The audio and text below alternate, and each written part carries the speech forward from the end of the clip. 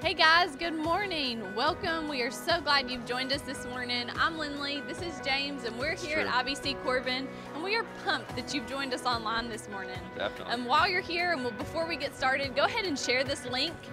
Do a watch party. Yep. You can figure that out. I'm not sure the exact clicks to do it. James is pretty good at it, but go ahead and share it and let your friends know that you're watching with us this morning. It can encourage them to join us as well. For sure. It's a great way to kick off. Also, go ahead and comment. Yeah, let us know you're here. We've got people ready to respond to your comments and reach out and connect with you.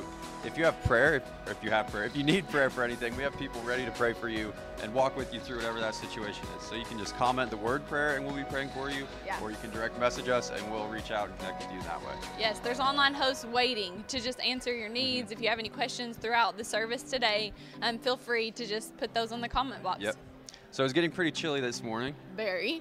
So that means that Tri-County Christmas is coming up. That's going to be December 11th. It's a really cool event. It's only December 11th this year, so yes, in the past it's been multiple days. Yeah, but mark your calendar. One day only, Tri-County Christmas. And we need volunteers for that. There's a ton of different areas to serve because of how big the event is. There's lots of different stations and tasks that need to be done. So hop on the We Are IBC app. What does the app look like? It is the blue app with the white sheet. Yep.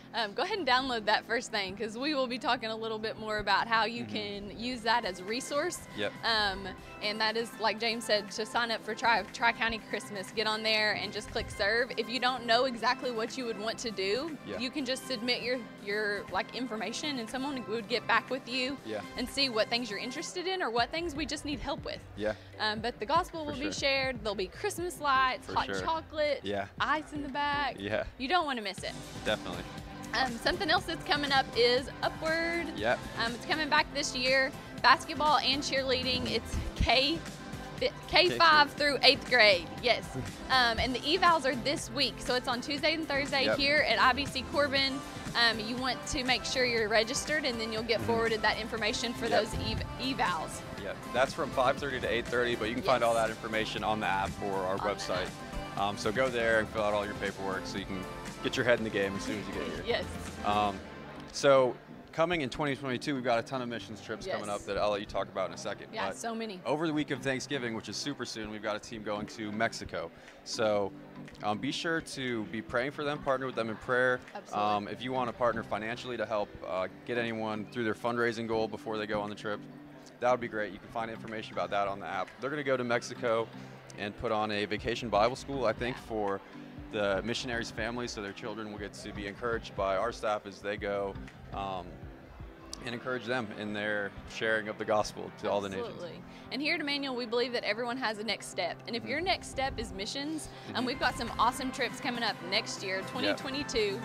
We've got some in Dean, which is in our backyard, so here in Kentucky. Then we're going all the way to Serbia, England, New Orleans, Asia, and so many more. So if you have a heart for missions and you believe that your next step is taking a mission trip, download the app, get on there, and you can find so much more information.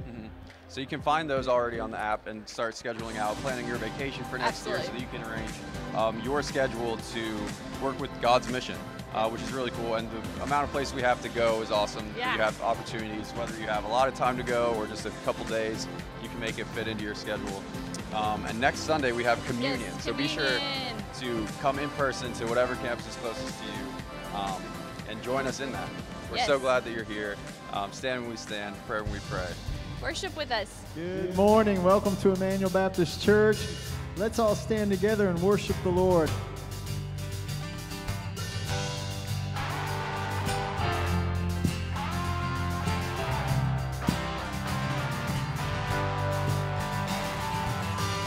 I was walking the wayside, lost on a lonely road.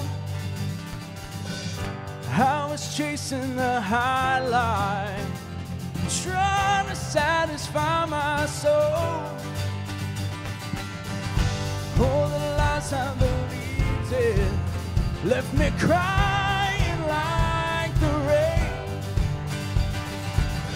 Then I saw lightning from heaven, and I've never been the same. I'm gonna climb a mountain, I'm gonna shout about it. I am a child I found the word of freedom.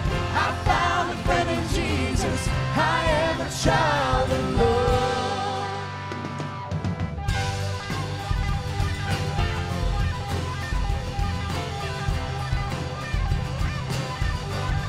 All right, here we go.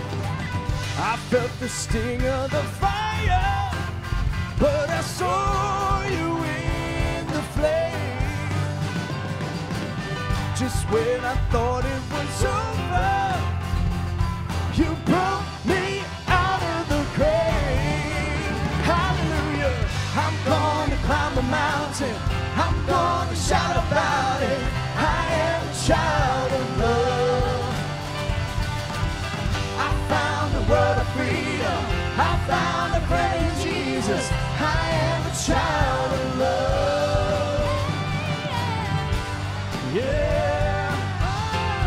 Whoa, I am a child of love. Yeah.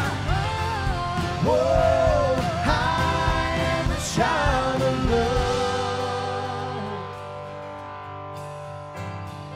Nothing can change the way you love me. Nothing can change the way I belong to you. Yes, I do. Nothing can separate. Nothing can change the way that you love me. No, Nothing can change the way.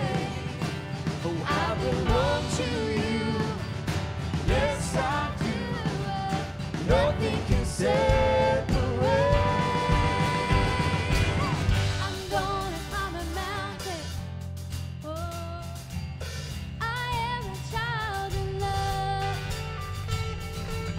I found the word of freedom. Yes, I did, I really did. Oh, I am a child of love. I'm gonna climb a mountain. I'm gonna shout about it.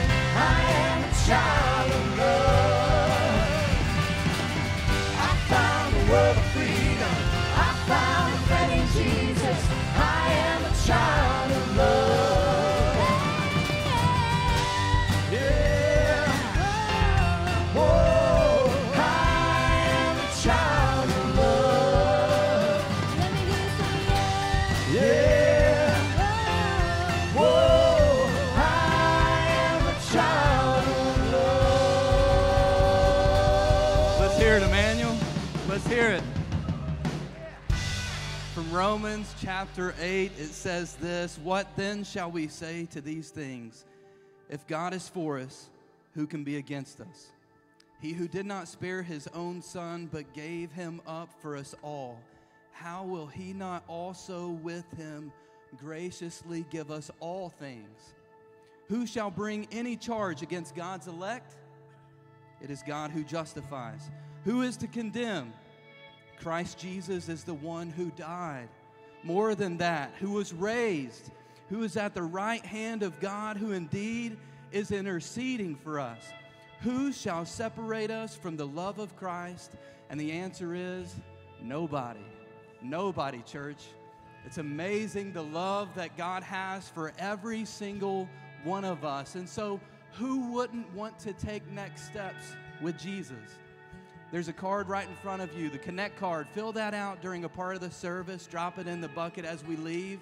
Man, let's continue to sing. Let's continue to lift up the name of Christ.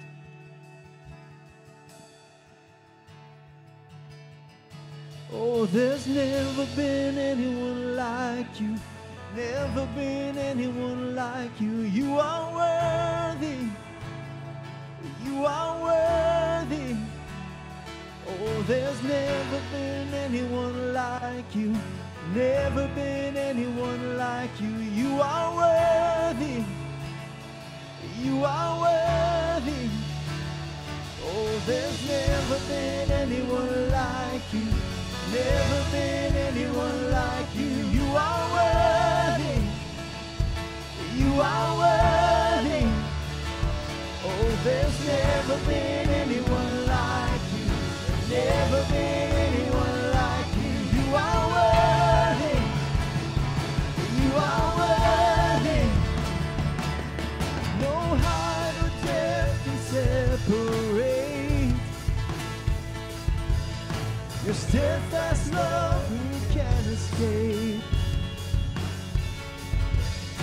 your faithfulness and endlessly, so full of grace and mercy. We sing, God is so good. God is so good. God is so good. He's so good to me.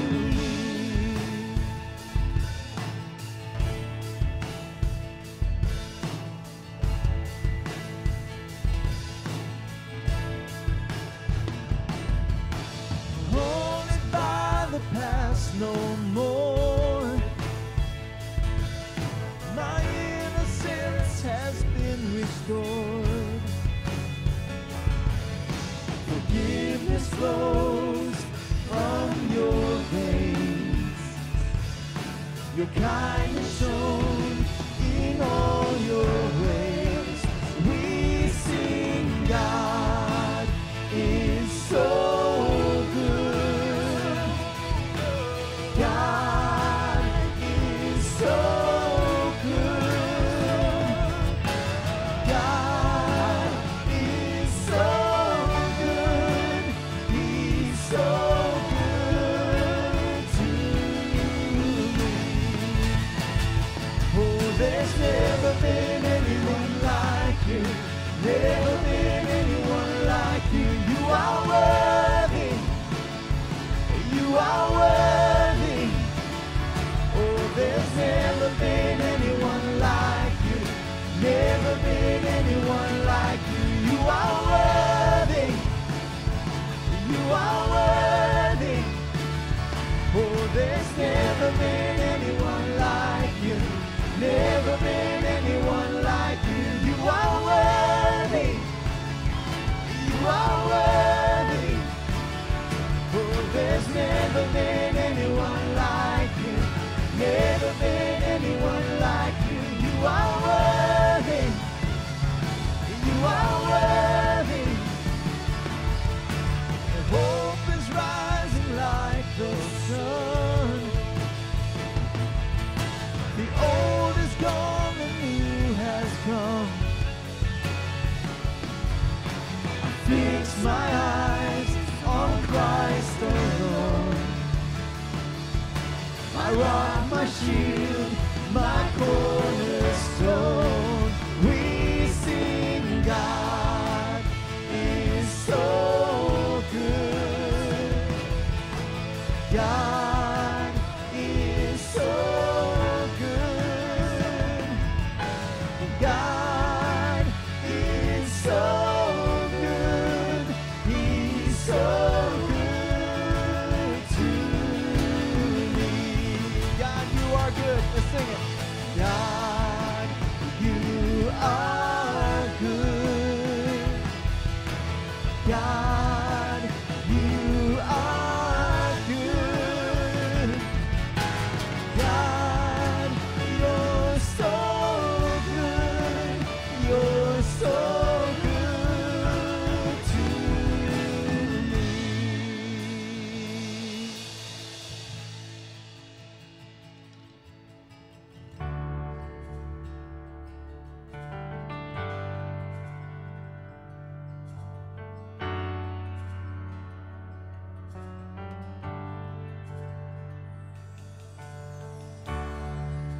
Worthy of every song we could ever sing.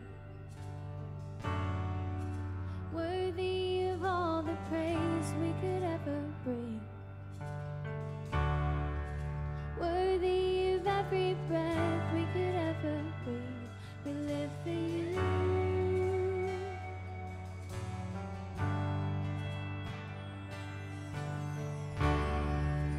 Jesus, the name above every other name. Jesus, the only one who could ever save. Worthy of every breath we could ever breathe. We live for you.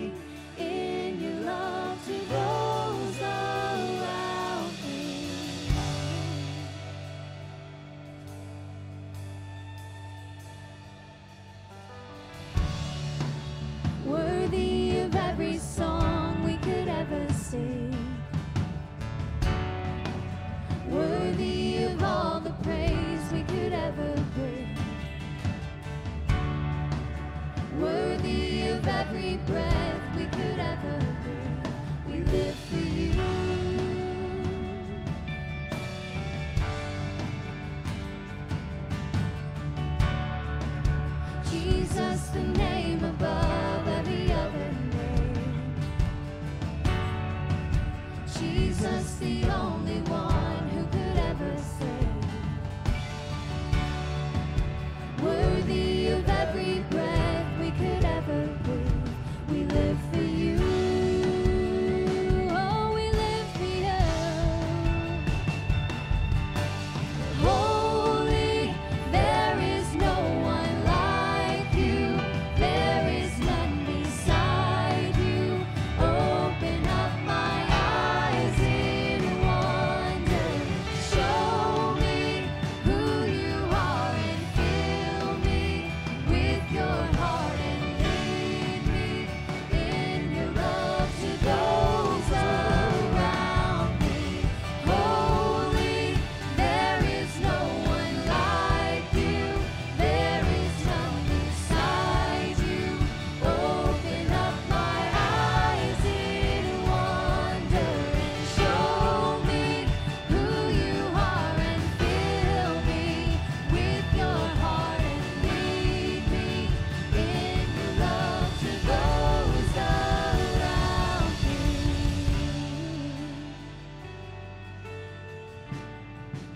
We tend to put all of our hope and our faith in school, jobs, relationships, money. But do we actually put our faith and hope in Jesus? Do we actually build our life on His foundation, the rock, the only way, the truth, the life? Let's sing this all together to Him. Here we go. I will build my life upon your love. It is a firm foundation. I will put my trust in you alone, and I will not be shaken. I will build my life upon your love.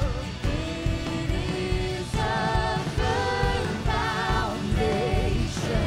I will put my trust in you alone, and I will not be shaken. Holy, there is no one like you. There is none beside you. Open up my eyes in wonder. Show me who you are and fill me with your heart and lead me in your love to those around. Holy, there is no one like you. There is none beside you. Open up my eyes. Show me who you are and fill me with your heart and lead me in your love to those around me. I will build my life upon your love. It is a firm foundation. I will put my trust in you alone, and I will not be shaken.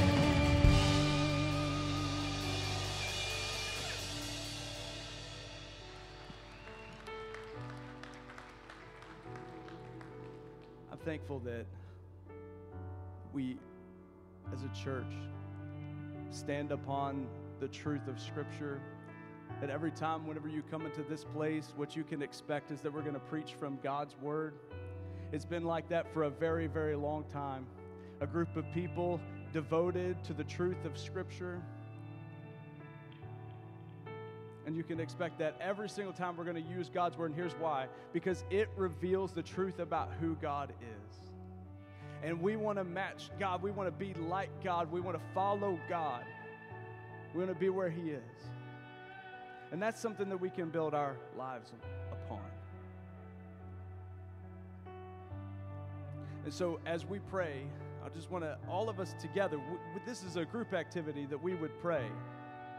Let's pray and ask God that He would open our eyes and our ears, that He might reveal and that we might see and that we might hear who He is in the truth of Scripture, and then know how it is that we can change to be more like Him. That's what we're going to do. Let's pray together. Father, we're so thankful for today, grateful for the opportunity to hear from your word. God, that is something that we can build our lives upon. I'm thankful that Jesus is the perfect embodiment of truth and love.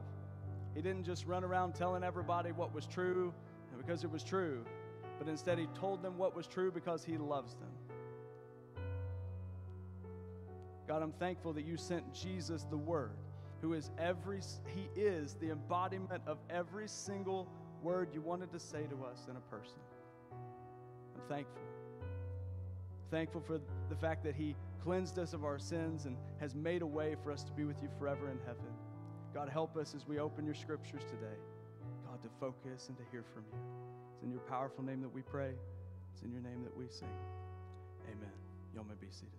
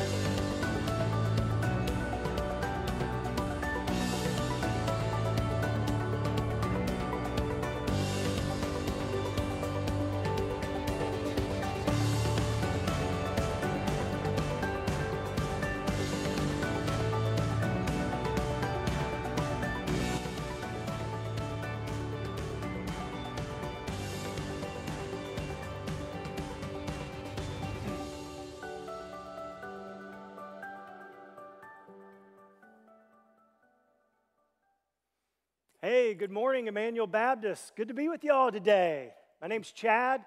Glad to be back here in Corbin with you. Definitely want to give a shout out to all the folks online this morning who are watching, as well as say hey to my friends in Richmond. Definitely got to give a big shout out to all my people in Williamsburg. What's up, y'all? And miss y'all this morning. Love you guys. Can't wait to be back with you soon. Anyway, let me start us off this morning with a question. Here's our question for the day and how we're going to get started. Have you ever experienced false hope? Have you ever experienced false hope? Let me give you a definition, and my guess is you're going to say yes after I give you this definition, if you haven't already said yes. False hope is someone telling you what you want to hear when you're struggling. It's somebody telling you what you want to hear when things are falling apart, when life is difficult, when you're suffering. Many of you, probably all of you, are saying, yeah, I've heard some false hope before.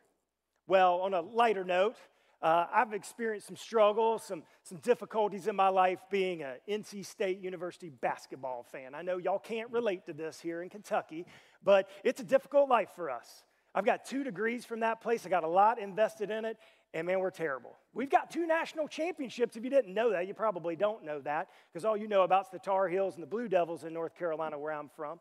But we used to be really good. But every year, I get this ridiculous false hope from all these people telling us, this is the year, man, we're going to be good again. The cardiac pack is back. And we're always terrible. It's just false hope after false hope constantly. But the best we can do is ruin the Tar Heels or the Blue Devils season every now and then. That's about all we can do. We're mediocre all the time. You know, to be quite honest, I'm at the point where I've got more faith and hope that the intramural team at my seminary is going to win the national championship in the future. I mean, just to be honest with you. But nonetheless, the struggle is real. Let me be a little more serious, though, and let's talk about struggle. Let's talk about hopelessness. Let's talk about suffering with regards to being a Christian. We can definitely say that we have experienced that, I'm sure, in our lives and in this room. And so often, we buy into false hopes during these types of times. We're vulnerable to it. When we're suffering, we're struggling, when things are kind of falling apart, we are more prone to listen to and believe in things that aren't true, that really just kind of tell us what we want to hear. And unfortunately, those things are often packaged in Christian language and even Bible verses. We're in the reading plan right now in the Old Testament. I hope you're doing it. I have been really challenged by it. But we just finished up in the book of Jeremiah. And that's where we're going to land today. And we're going to land on a verse today that unfortunately has been used to project false hope within so many Christians today. It's an incredible verse, and some of you might know where I'm going with this. And so I want to read it for us. It's actually Jeremiah 29, verse 11. If you know this, you could probably just say it along with me, but let me read it for those who don't know this verse. It says this: "For I know the plans I have for you, declares the Lord, plans for welfare and not for evil, to give you a future and a hope." Maybe you've heard that verse before. If you've been in church a while, you probably have. Many Christians have that one memorized, and it is an important verse. And memorize Scripture, that's good. But so many, that's one they have memorized. Some, even have it hanging up in their house. They've bought a sign from like Hobby Lobby or somewhere, got a beautiful frame, and it's kind of hung up in the kitchen or over the toilet or wherever you got those signs, right? You might have it there. Some people, actually have it like on their profile on Instagram or Facebook or something like that. That's their life verse. Believe it or not, people even have it tattooed on their bodies. So Jeremiah 29:11 is a very popular verse here in America. And it sounds really great, but what does it actually promise? What does it actually say?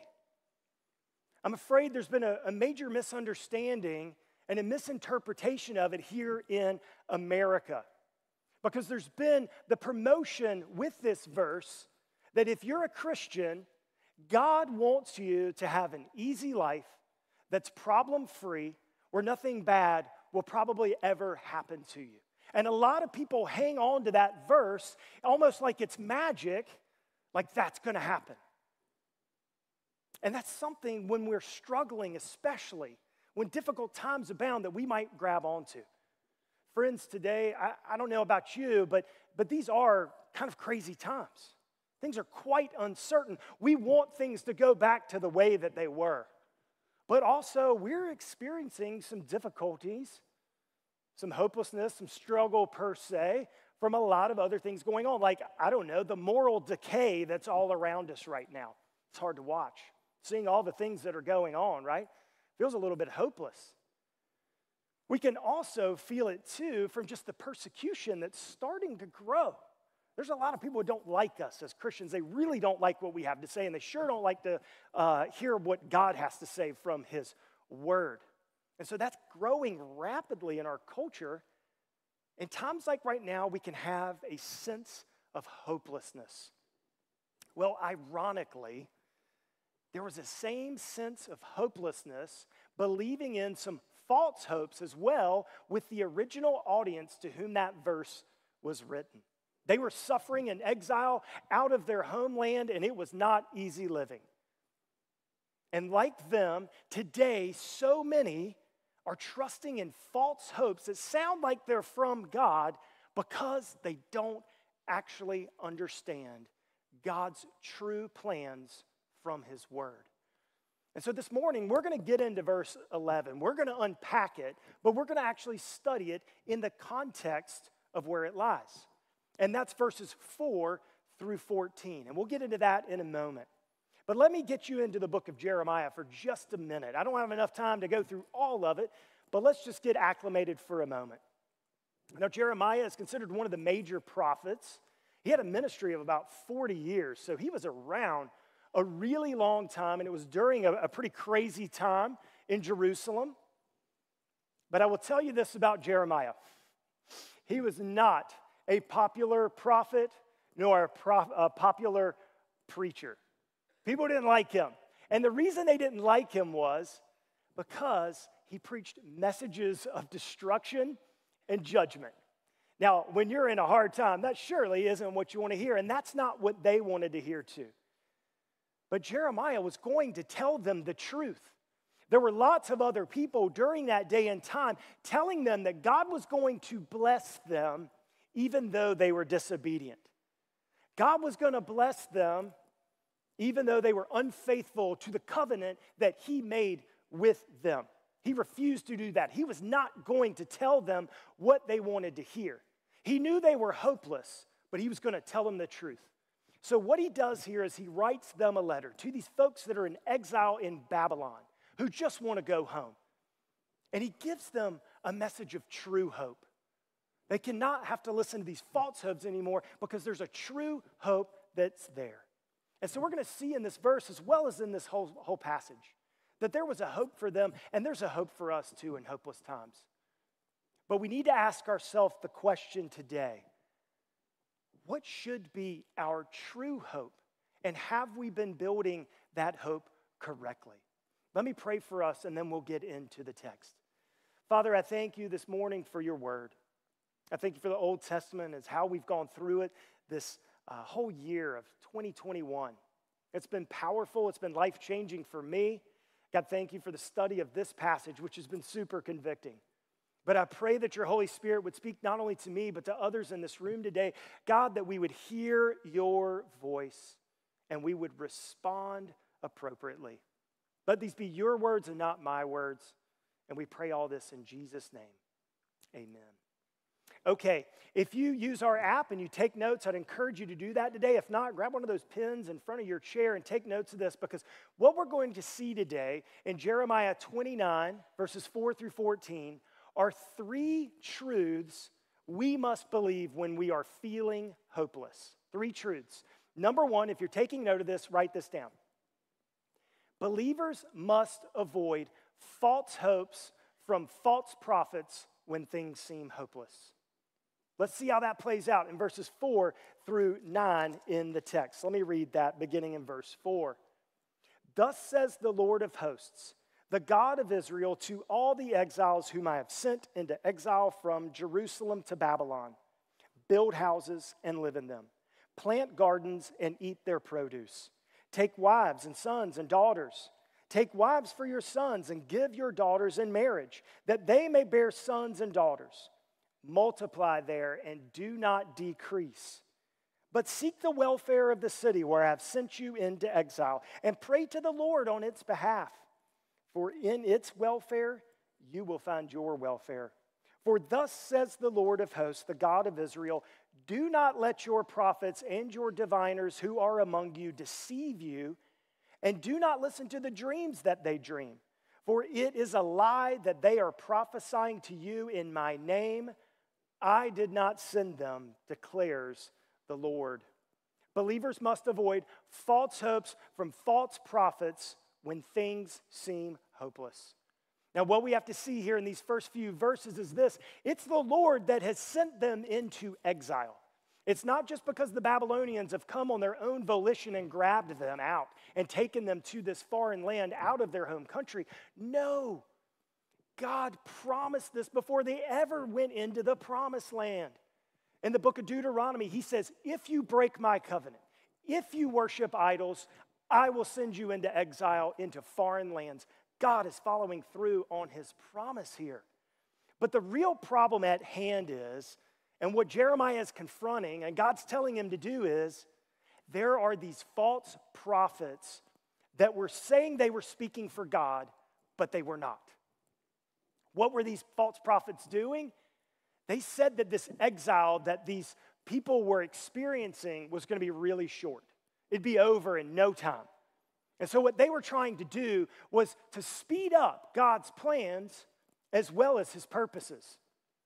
And this is advantageous to them. Why would they do that? Why would they tell these people what they wanted to hear when they were suffering, potentially knowing that really wasn't God's plan? Well, they had something to gain. See, false prophets do this. They tell people what they want to hear because they want to be popular. And why do they want to be popular? So they might have a platform. So they might have power. And they might even get money out of this. So they're telling these people what they want to hear in suffering, and Jeremiah says, do not listen to them. This is what God is saying. Instead, get comfortable. Settle down. You're going to be there a while. Go ahead and make a life there and live it out. Oh, by the way, avoid rebellion. I don't want you going against these people because they're from me. You're enslaved there, essentially. You're captive there. You're going to stay in that. You're going to park in that, and you're not going to defy them. Oh, by the way, I want you to pray for them. So as they're blessed, you're going to be blessed. Don't listen to these false prophets that tell you anything else besides that. Do not listen to them. That's what Jeremiah says to them.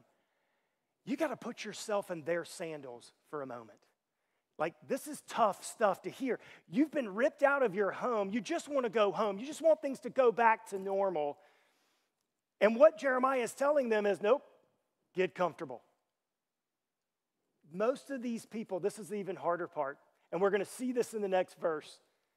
Most of these people would never see the promised land again because this was going to be a lot longer exile than what these false prophets were telling them. And that was very, very sobering. Now listen, if we fast forward towards the New Testament, we will see that in this book, over and over and over and over and over again in the New Testament, there's warnings of false prophets, false teachers telling us false hopes and to watch out. This is something God's people have always had to be concerned with. And through 2,000 years of church history, we can see it too. The New Testament writer often says this, that Paul tells Timothy, watch out, people want to hear what their itching ears want to hear. That's basically, false teachers are always going to tell people what they want to hear. So in New Testament times and in modern times today, we have to watch out for these same things. I could go on for hours telling you about false hopes from false prophets that we have today, but we don't have that kind of time. So I want to bring out three that are very prominent in our culture today that are very subtle, and you can see why that maybe they are happening in times like these that are quite difficult, where we might have some hopelessness. The first one is called the prosperity gospel. Some of you have heard that preached about here, or maybe you know something about that. But the prosperity gospel loves to hang its hat actually on Jeremiah 29:11. It's not the only verse, but it's an important one. And it basically says this, that if you're a Christian, God wants you to be rich. God wants you to be healthy. God wants everything in your life to be good. And if it's not, you're doing something wrong, because that's God's will for your life. That's the prosperity gospel. That's a false hope that's just not true. There's another one out there, and you may not know this one, but I'll call it cheap grace. And there's a cheap grace gospel that's being preached ever so more prominently these days that basically says if you made some sort of decision to be a Christian, that God's forgiven you and you can live your life however you want. You can do whatever you want. You can sin however you want. It doesn't really matter. You do you. You be you. That is being proposed this day. And it sounds awfully Christian, but it's not. One other one that's very prominent today is what we would call universalism. It's this idea that if God really did love everybody, if God was really fair, if Jesus really did die for the sins of the whole world, then you know what? Buddhists, Muslims, atheists, everybody in the end is going to go to heaven. Everybody will be saved in the end. Those are three false hopes that are out there these days that Christians oftentimes fall victim to, and we have to watch out. And the reality of it is they sound great. I mean, who in here don't want to be rich? I do. I mean, we want that. I want to live a long time, have a great, long, healthy life. I want everybody to love me. I want everything to be great. Hey, I can give my life to Jesus and live however I want. That sounds awesome. You know, of course I want to do that. And, I don't have to do any evangelism because all my friends are just going to be saved no matter what they believe. All those things sound really good, but they're not biblical. And when we're in our low point, when we're struggling, when we're hopeless feeling at times, those things seem to creep in ever so quickly. They tell us what we want to hear in challenging times. In the words of the Lord, through the prophet Jeremiah, I want to remind us of this. These are lies. Do not listen to them. We are meant to be exploited by these things because these people who have ripped Scripture out of context and added some Christian cliches and some different things onto their ideologies, they have something to gain by telling us what we want to hear. Position, power, and of course, money. So we have to be very careful during these times. The principle for the people in that day and the principle for us today as well is this.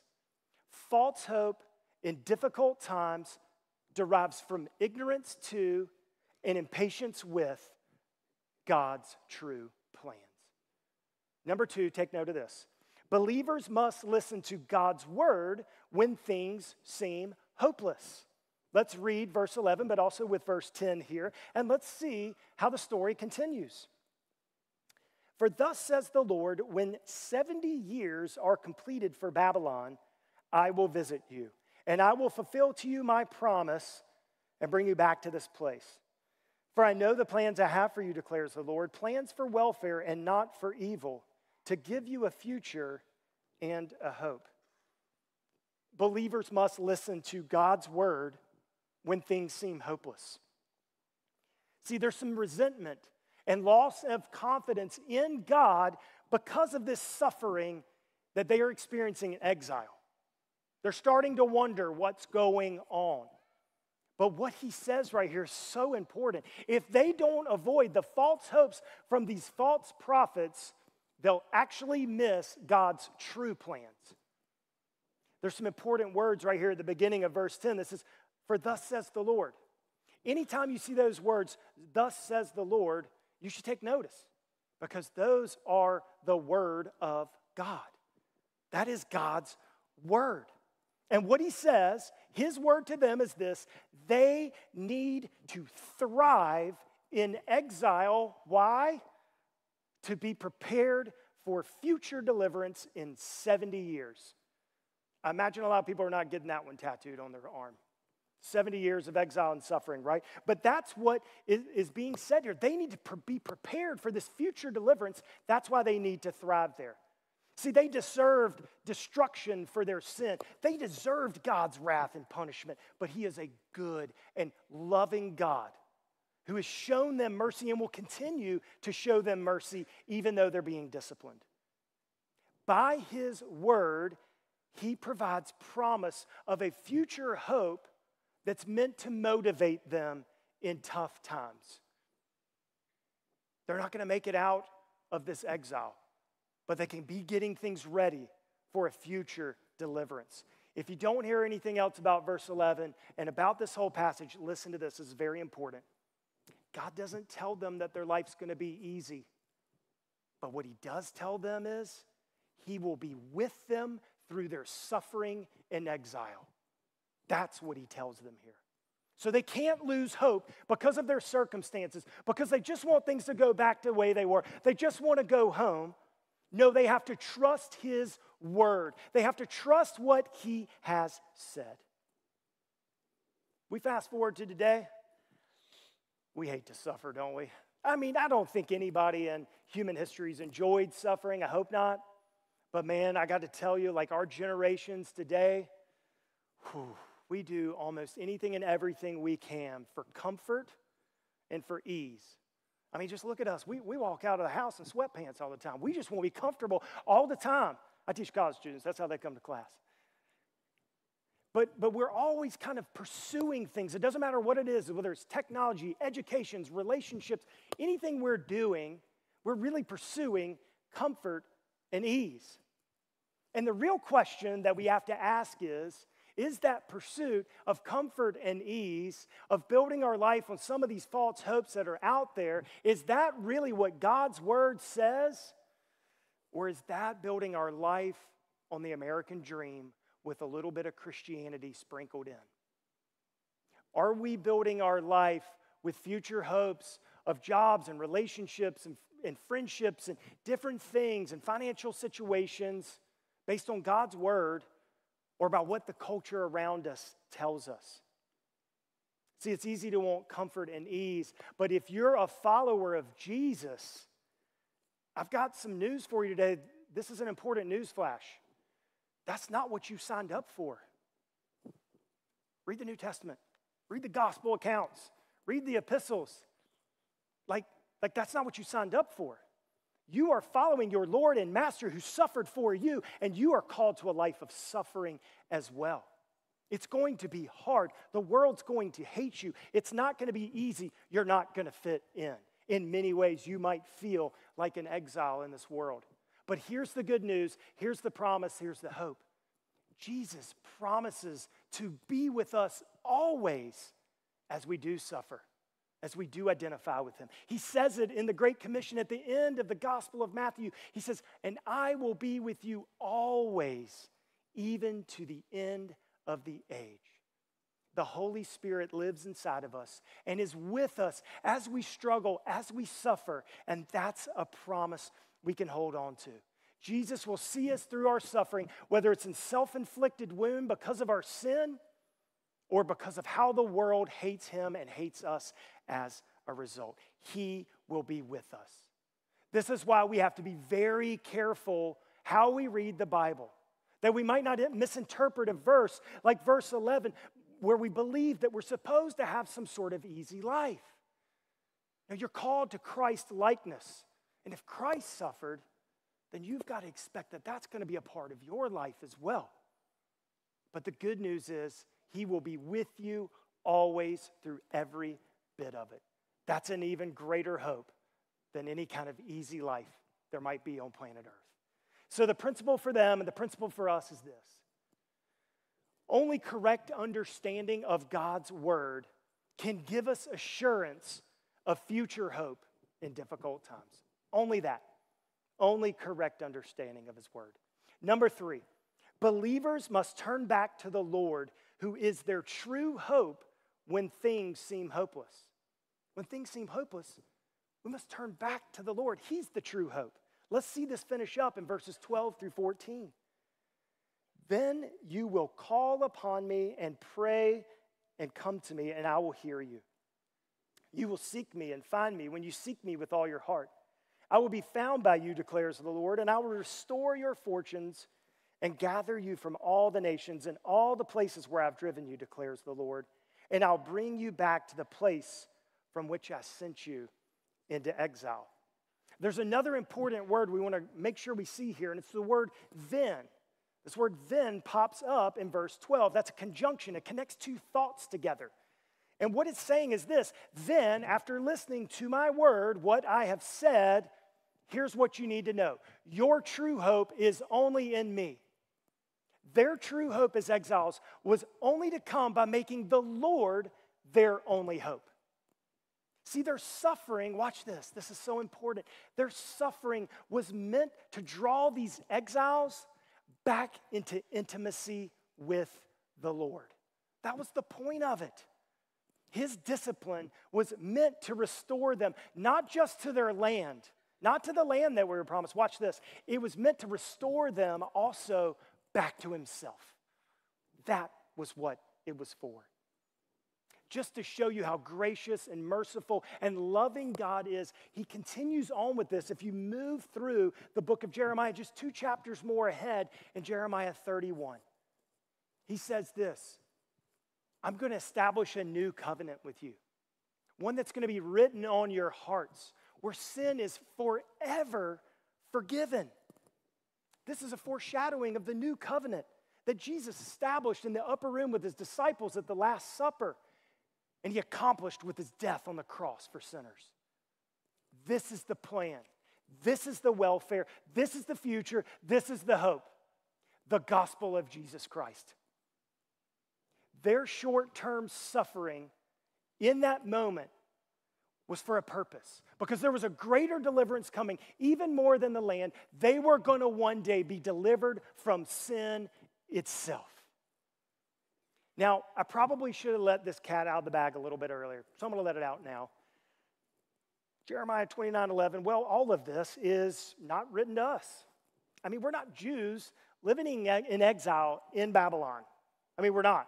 So specifically, this is not meant for us. God's word is meant for us. It's written for us. But the specific promise here is actually not even written for us. But verse 11 then comes to even greater life.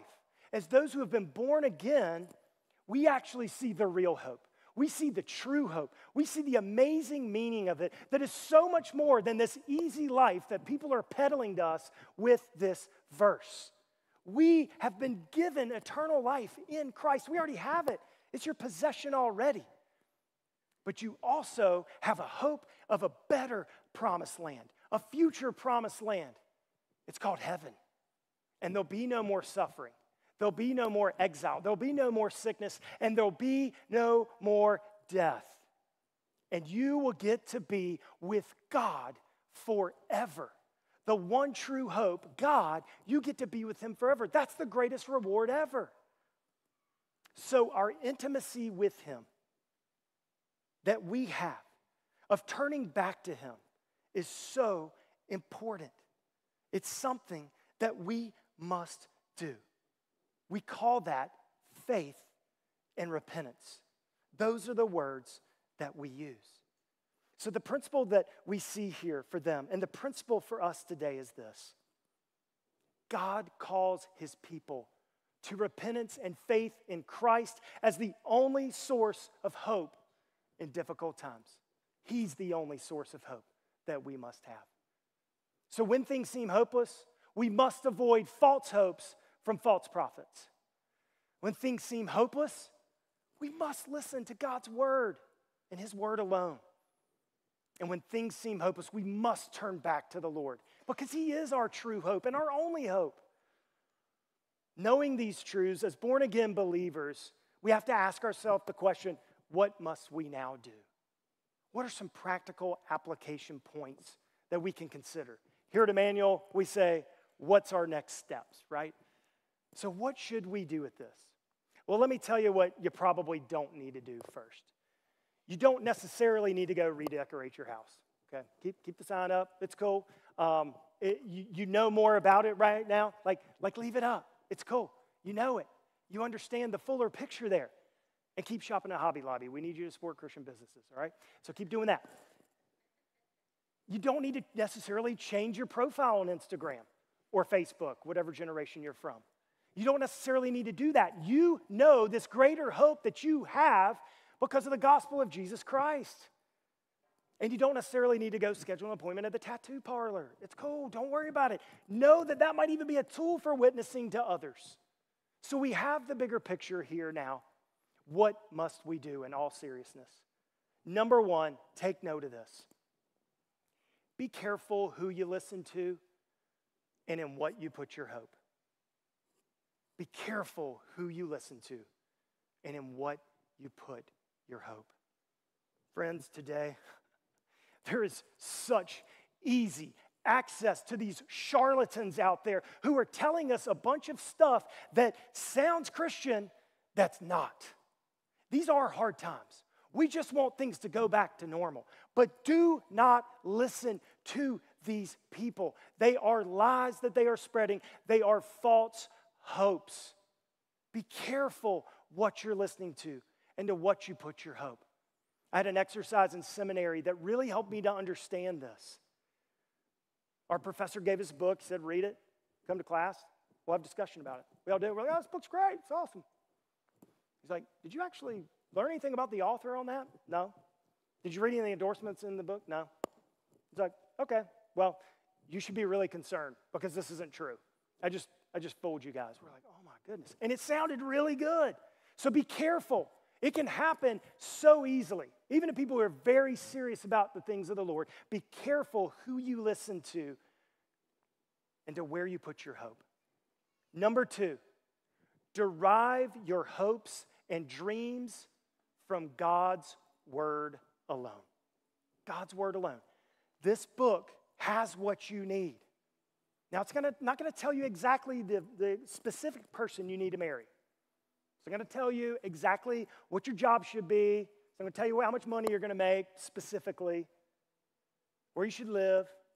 But it gives us the principles that we need to build true hopes and hopes that God has given, the things that he has said in his word. You can't build it on the American dream. You can't build it on your comfort and ease. You've got to read it out of the Bible.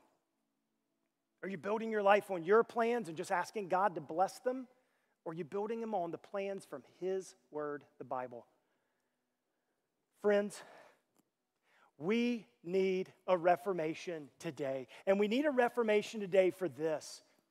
We've got to have churches full of people that know what this book actually says. Not building their life off of Christian cliches and sound bites and scriptures ripped out of context. No, you need to know what this says. I hope today that's a wake-up call for you.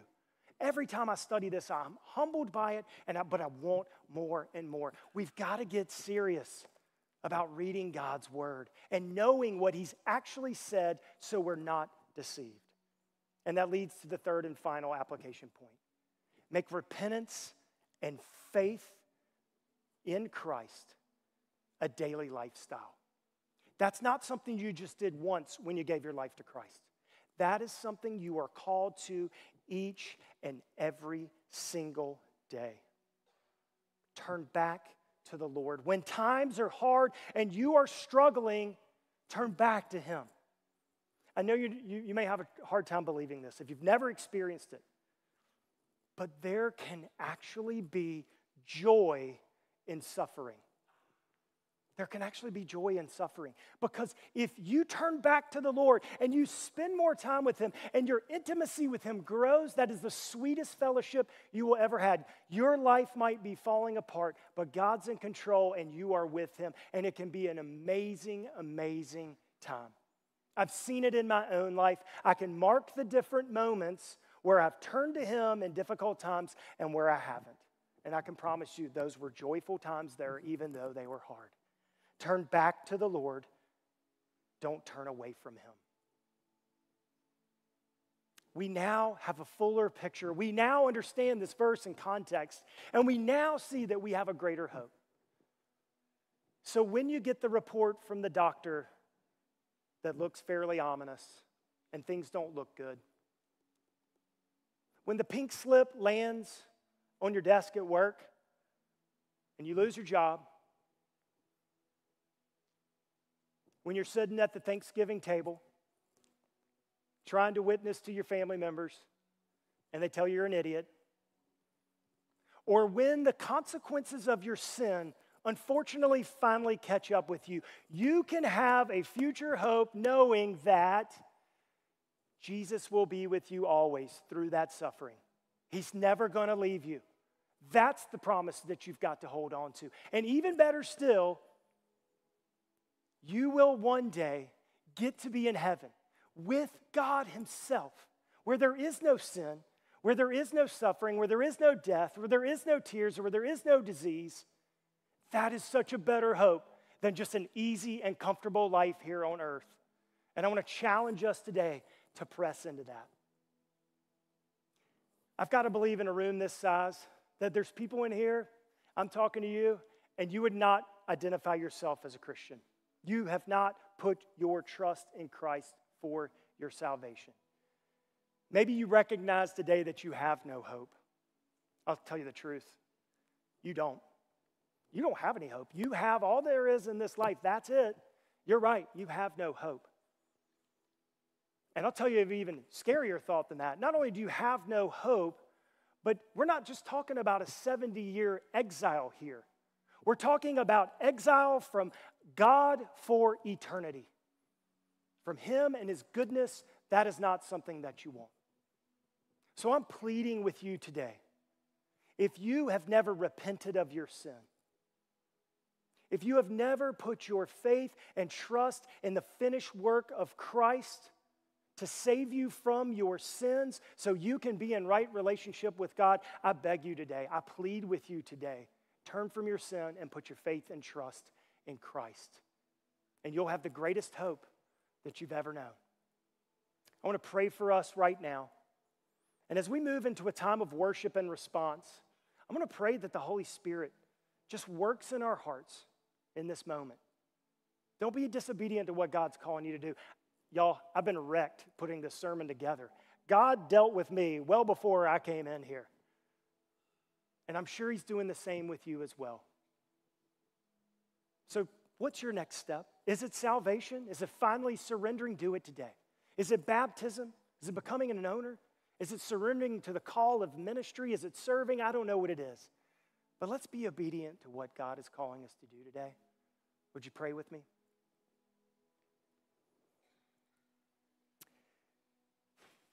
Father, I thank you for how you have dealt with me in your word. That it's so often in my life, when things are hard, my tendency is to build my hopes and my dreams on things that are even of my own concoction or what others have said, and they're not really from your word. I haven't put my hope and my faith and my trust in you. You are my only hope. Forgive me for that this morning. But I pray for these people in this place, whether online or at our other campuses, God, that we'd be stirred up to what you're doing in our life, that we would take next steps, that we would faithfully respond, that we might come to this altar today and just repent and say we're sorry. God, would you move in our hearts this morning? And we pray all this in Jesus' name. Amen.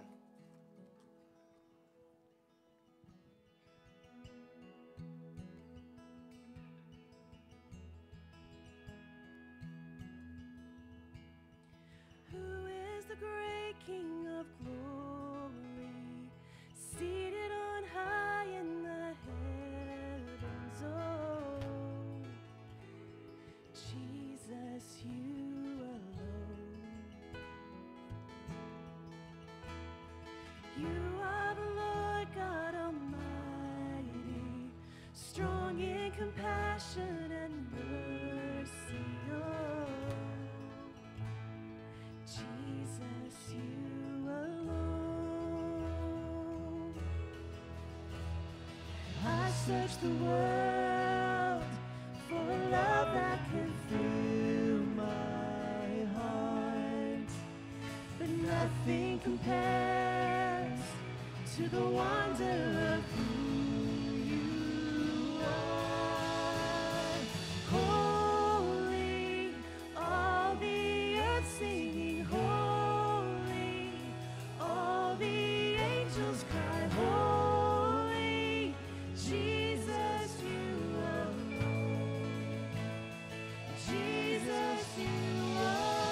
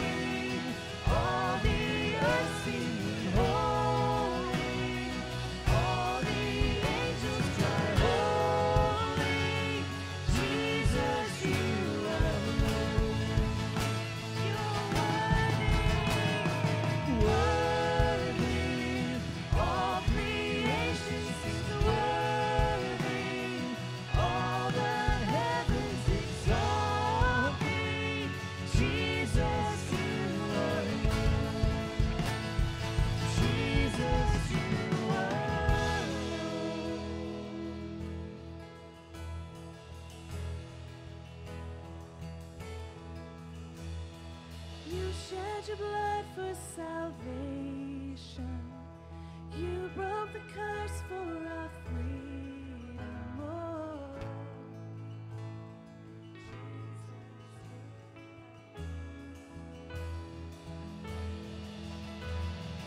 you rose from death with the glory. You'll come again in your glory.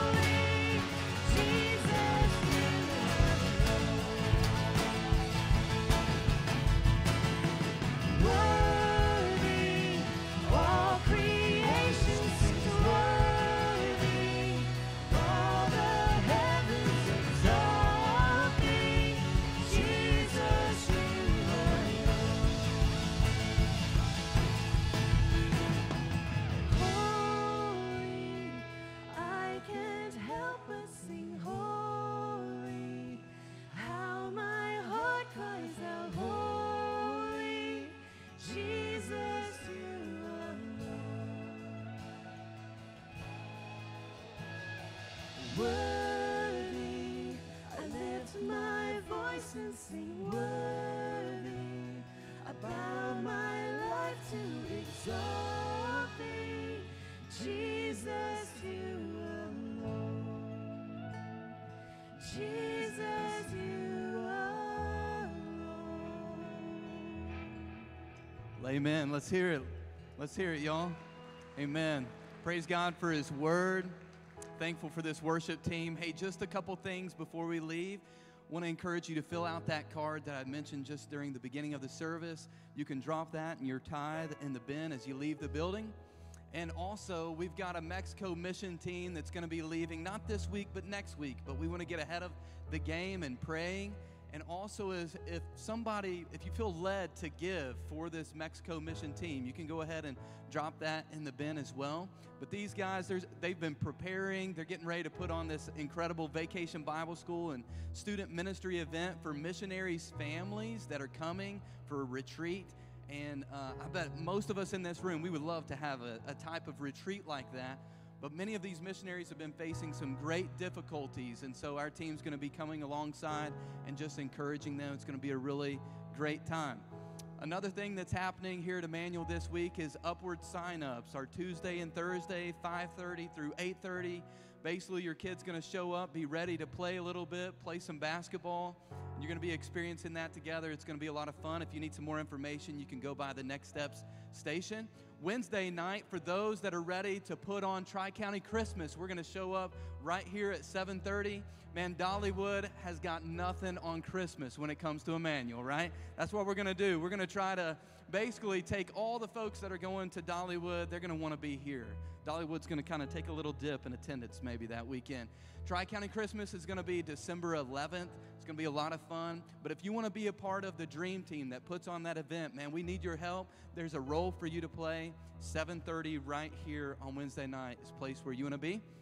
Parent commissioning. This is my last thing. Parent commissioning is kind of like what other churches would say baby dedication. If you want to dedicate your child to the Lord, here at Immanuel, we kind of view this more so as a parent's commitment that they're making to the Lord to raise their child up in the fear and admonition of the Lord.